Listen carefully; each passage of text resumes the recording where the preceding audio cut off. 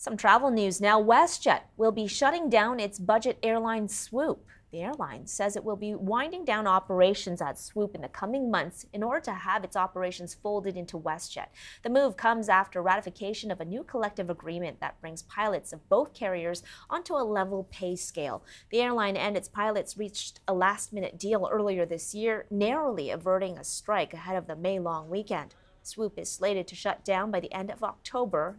It will operate its existing networks until then, and employees will move to WestJet once the merger is complete.